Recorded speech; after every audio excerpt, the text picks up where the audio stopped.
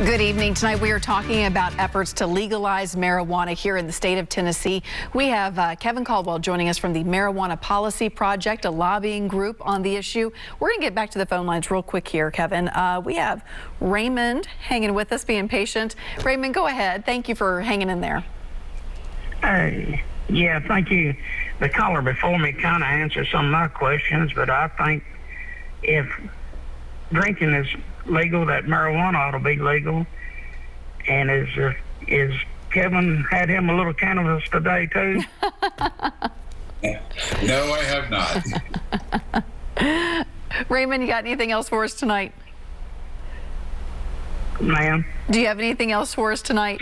No, that's it. Thank you. Okay, thank you, Raymond, for calling in. We're going to go right to Barry here. Barry, go ahead. Thanks for being with us tonight, Barry. Yes, I hope you give me the same respect that you did Mike when he's talking.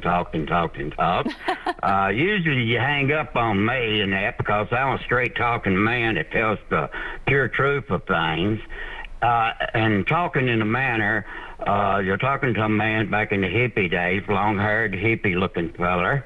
And the thing about it is, it's like this. I should know quite a bit about drugs and alcohol because I was on them at one time in life until God saved my soul.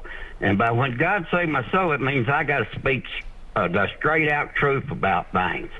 And it's just like this. With marijuana, the preemptive thing that will take place with marijuana is this. They'll lace it with angel dust, with acid LSD, you name it, they'll lace it with it and everything, and smoke it and partake of it. Now, the thing about it is this. As a person that is taken and bound to tell the truth before God, this man is wrong in what he's doing. And I have a thing to ask both of you, if you'll permit me to take and get to that point. It's just like this. Years ago, I was called hippie and everything else, all that long hair and everything else, and etc. I was an alcoholic also. I know about these things. And when you take and do this to Tennessee, you're destroying people. You got doctors and all these things have been putting opioids out there for a long, long time, which I've been against. And the thing about it is this is what now you're trying to do is put marijuana out there to take and lace it with all these drugs. And that. Now, just so that you may know, to that man in the white shirt, there was a time back in the 40s and 50s or so that our government took and did experiments on veterans on the manner with all types of drugs to see how they could take and find out how to use them in warfare and other things. And oh, by the way, VA used to be in part of it. I know because I'm a son of a man that was used as a guinea pig after World War II on it. Now, the thing about it is this. Either you want the truth or you don't want the truth. And I would say to all the Republicans and whoever else, if you vote to put this in Tennessee, I would recommend to all people that proclaim the Almighty God to take and not vote for none of you in that. And this is what I'd say to both of you, young man, young woman. It's just like this. If you ain't never took and been on drugs and everything, how do you know anything about what they do and what they don't do? You're talking to a man that's old, that's a veteran, that was a drug and an alcoholic, and I do know, and I give reverence to God for saving my soul and delivering me from these things, and now you want to allow these here people. We got people going all over the places on drugs. It ought to be taken in the reversal, trying to help these people that's on drugs to get off of them and money spent on them. So I'm asking both of you, have you ever done drugs? Barry. Yes. Okay, I've let you rattle on. I think that we have got your point. Can I let Kevin speak now? Go right ahead, ma'am. Okay. Thank you, Barry, for calling in. Go ahead and listen to your TV. I'm going to let Kevin respond. There was a lot there, Kevin. Oh, no, certainly, and I respect Barry's opinion, and this is a topic that is divisive, and not everybody sees it the same way I do, and that's fine, because that's what makes this country great, is everybody's allowed to espouse their opinions. And the fact of the matter is that Barry was concerned about cannabis coming into Tennessee. It's already here. In 2019, 17,500 Tennesseans were arrested for cannabis possession. 42% of all drug arrests in Tennessee are small amounts of cannabis. It costs millions and millions of dollars to the court systems, to the whole criminal justice system to process those 17,500 fellow citizens.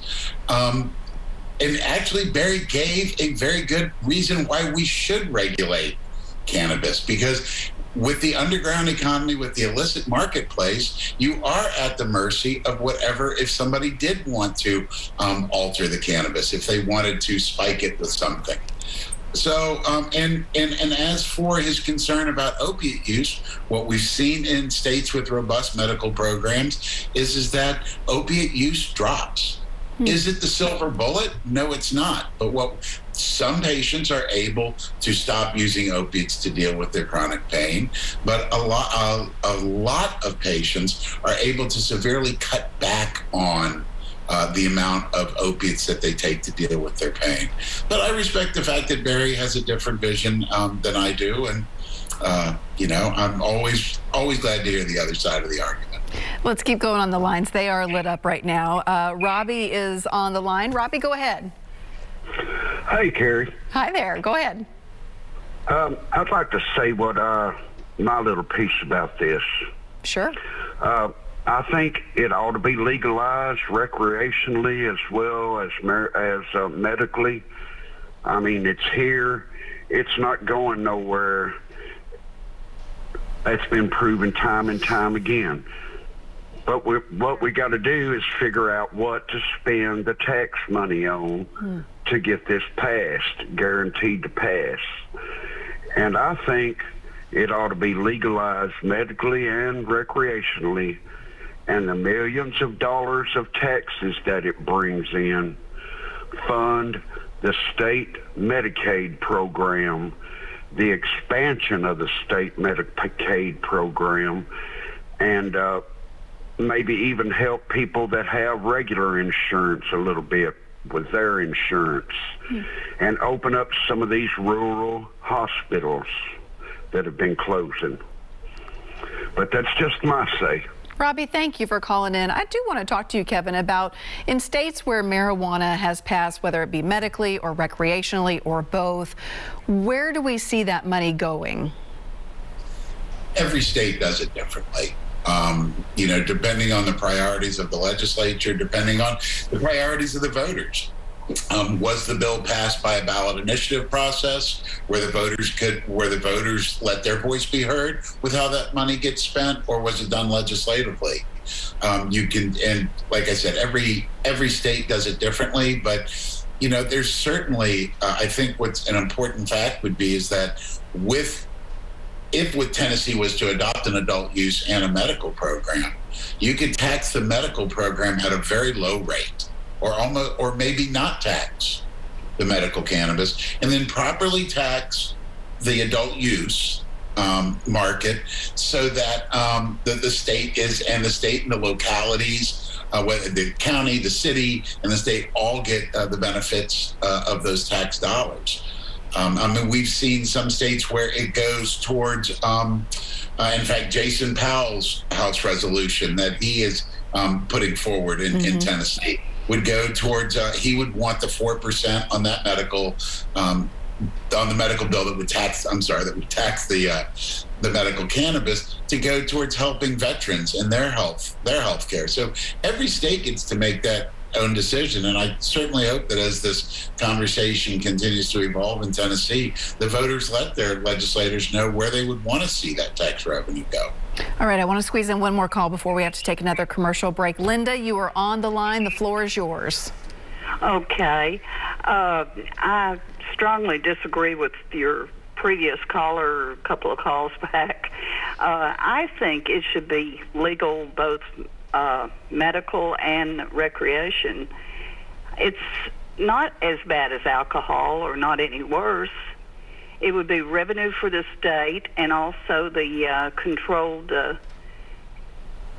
it would be controlled. I mean, it wouldn't have all these bad things added to it if it was legal.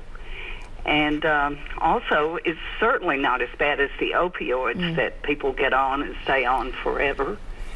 Anyway, that's my opinion. Well, thank you, Linda. It's good to hear from you tonight. We appreciate you calling in. I have to squeeze in a quick break. When we come back, we still have Chris and Carol on the line and probably some more folks who want to call in as well. Stay with us. We're coming right back.